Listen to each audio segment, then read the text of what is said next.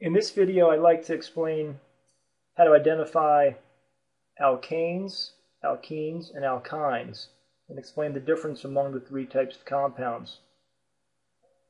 The two compounds at the top of the screen are alkanes.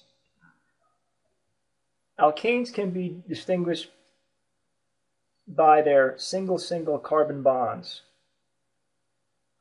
Alkanes can be straight chains, as shown here, these two compounds, or they could be branched.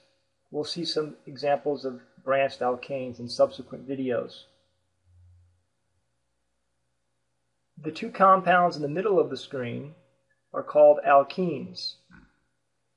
Alkenes can be distinguished because they have at least one carbon-carbon double bond.